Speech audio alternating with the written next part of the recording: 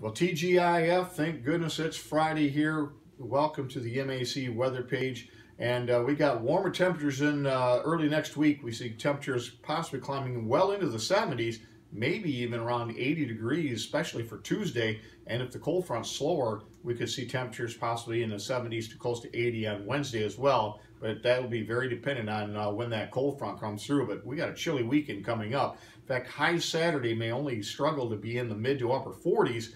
And we could see some wet snowflakes across the area late tonight into early Saturday morning. Would not be shocked if somebody sent a picture showing some of the grassy areas covered with snow in central or north central lower Michigan.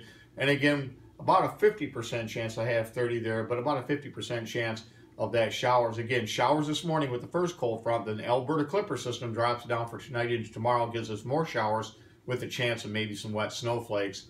As far as Thursday, we had a high of 65 and a low of 34. No precipitation. Normal highs are in the low 60s with normal lows around 40. We're going to be quite a bit colder than that the next couple of days before that big warm up. But more cold air comes in behind that system for the second half of next week. But we have a really nice, comfortable 3 or 4 days coming up starting Sunday up around 60.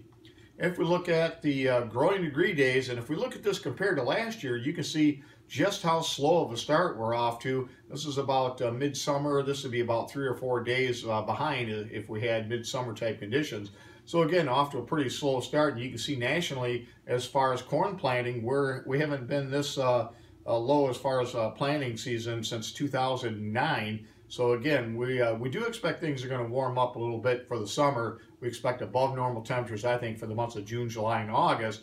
But with an El Nino coming on late in the summer and in for this upcoming winter, we think it's going to be a Modoki type El Nino. So those tendencies are for a very early beginning to the winter. So the one concern we'll have as we get towards September and that we could see an early frost or freeze condition. That would be the biggest risk I think we have, being that we're going to be off to a little slower start on the planting season. And if we look at temperatures out there this morning, temperatures quite a few degrees warmer than yesterday. Temperatures in the upper 30s to low 40s across the area. That's because of the cloud cover and some of the showers moving into the region. And you can see those showers. This is the first cold front. That'll bring some scattered showers to much of the area. And then here comes our Clipper system. You can almost see some of the rotation, and we'll show that on satellite. But you can see that dropping down out of Alberta into Minnesota, heading towards southern Wisconsin into the southern part of the state. And again, that could bring us some showers tonight with some mixed snow, especially from areas around Lansing off to the north. And if we look at that on satellite view, you can see this low pressure system now coming into Minnesota. And again, it'll drop to the southeast, and the main precipitation field will be just to the north of the track of that storm. Heaviest precipitation amounts are going to be around and south of Lansing, so anything that does fall in the form of snow to the north is going to be in some of the lighter precipitation forecasted amounts. So we don't expect really anything to stick, but a heavier snow burst could certainly whiten up the ground across central and north central lower Michigan tonight. And as far as the weather map this morning, you can see that cold front coming through with a low pressure system, and then here comes our Alberta Clipper system with a secondary cold front behind that, and that's going to ensure that we have troughing over the Great Lakes and a pretty chilly weekend. But we'll see a rapid warm up as we get into Sunday evening. Sunday's highs again will get up to close to 60 degrees, and then I think we'll be around 70 on Monday and well into the 70s on Tuesday, into possibly Wednesday as well. And we could even see some pretty good thunderstorms, I think, as we get into the midweek time frame, as that cold front clashes into the very warm and becoming muggy type air mass. It'll feel a lot like summer, especially for the day on Tuesday and the Wednesday morning at least.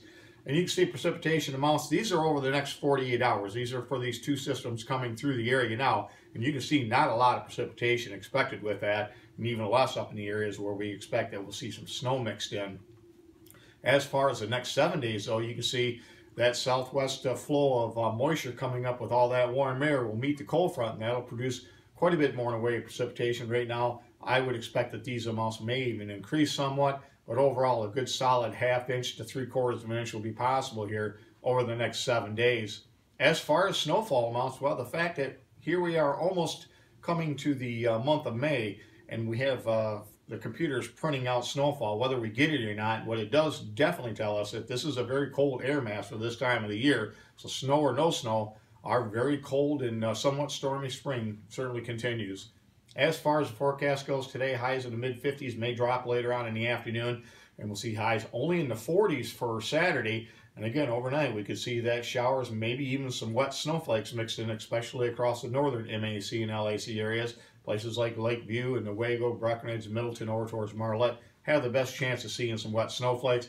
And then lots of sunshine as we go through the weekend. Temperatures, again, warming up very rapidly as we get into early next week. And don't be surprised if somebody, Blissfield, Jasper, places like that might hit 80 degrees on Tuesday. And again, we may see that warm air continue into Wednesday before showers and thunderstorms become more commonplace beginning Tuesday night into Thursday as it looks right now. As far as weather watch, nothing for the Great Lakes, just some frost advisories out into portions of Kansas. Thanks for stopping by and have yourself a great day, a great weekend, and 73s to all.